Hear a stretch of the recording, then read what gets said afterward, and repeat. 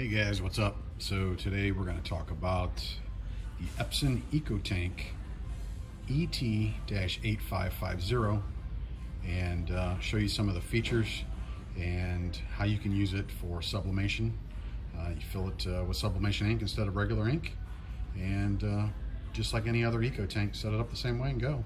So it's that easy. Stay tuned. Doing a remote video today from Office Depot here in my city, and came across the EcoTank ET-8550. Brand new photo printer, just came out. Pretty sleek looking unit. Interesting. So I'll go over some of what I feel so far are the pros. I just literally laid my hands on this. So I'm just figuring out myself on what opens where and what it has. So bear with me. This is not going to be a highly edited video, and just give you a glimpse of kind of how this thing works and functions. This is a dead dummy unit, they told me, so there's no power to it, so I can't power it on.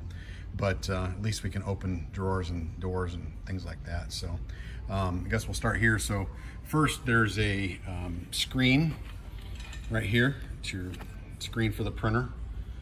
So it flips up and out, so easy to look at. Nice large screen with my hand, so that's nice. Also has the front opening here. This is actually the cassette for 8.5 wide paper, up to 8.5 wide, I believe. So that just pops in and out. And then there's actually an exit. I'm assuming this is an exit door, and I'm not sure if I'm supposed to pull this out while it's unpowered or not. Can't really tell. I'm not sure what all these things do, and they might be doing nothing. So, but basically it's just a cassette, or an exit tray, so that when the paper comes out, I guess it has somewhere to reside versus falling on the floor. So kind of flimsy, actually, I noticed on this printer. All this plastic stuff, not real strong, so you wouldn't want to crash into it. So it just telescopes shorter for the shorter paper, and then pull it out for longer paper, I suppose. I'm assuming that's what it's for, so don't quote me. So push that back in, and you get your cassette here. It does not hold a lot of paper capacity. I'm not even sure. Maybe it's 50 sheets or something, maybe a little more, maybe 100. So depending on the weight of the paper. So, and then here in the front, there's a USB for putting a flash drive in. I'm assuming dumping photos, because this is a photo printer, and it's got an SD card slot too. So if you wanted to print photos or designs, you could pop in an SD card or a flash drive right in the front. So, and then like I said, you can close this up, put your paper away. So then over here on top, there is a scanner lid. I don't use a scanner for what we do for sublimation, but some people might, so that's available. And then when you go back over here to the screen, you can lift the screen up, and I'm not sure if I'm lifting this right. Maybe it's over here on the side. So this lifts up and will lock in place. So that exposes the guts of the inside of the printer. So this is where your head and everything would be. All the rollers inside, parts and pieces, gears. So a lot of you have seen this when you have issues. You're in here looking and seeing what's going on with jams and things. So hopefully you don't have to do that too much. But over here is the ink fill lid. This flips open. So then you have your 6 colors. Okay, your black, your photo black, cyan, yellow, magenta, and your gray. And then, like any other EcoTank, they have individual doors that you can open, put your EcoTank style bottles on to fill, and move on to the next one.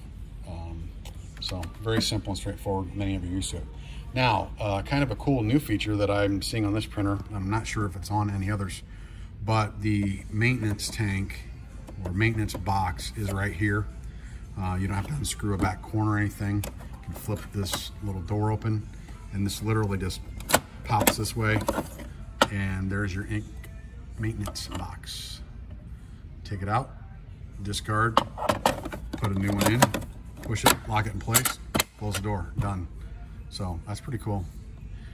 Probably the coolest feature of this whole printer I've seen so far. So everything else I'm not quite sure about.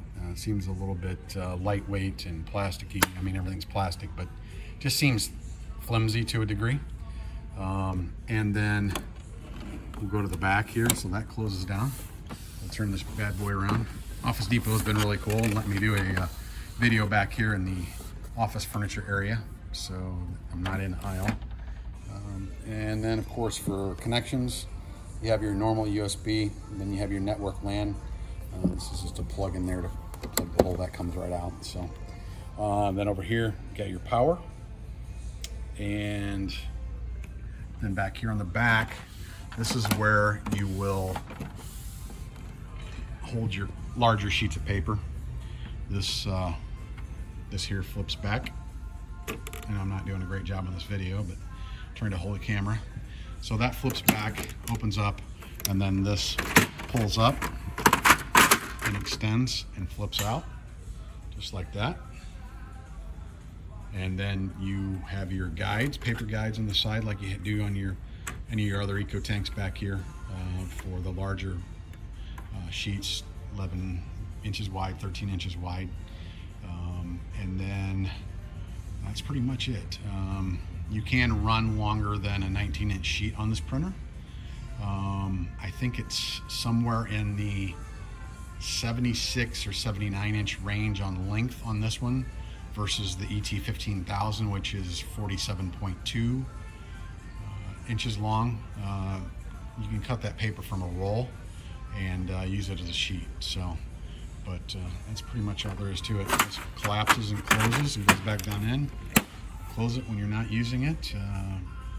Keep the dirt and dust out of it. And that's the basics of all I'm seeing here. You got your tank level windows here, just like you would on any of the other EcoTanks. So that is the Epson 8550. Sorry I can't power it on and show you the screen, but we've got a dummy model at Office Depot, and this particular store does not have any in stock, which there is no surprise, but I'm sure that you can find them somewhere. So anyway, this one here shows that it's got an actual 2-year warranty. I believe most other EcoTanks are 1 year. I could be wrong. I can't remember. I don't care about it. So that's pretty much it.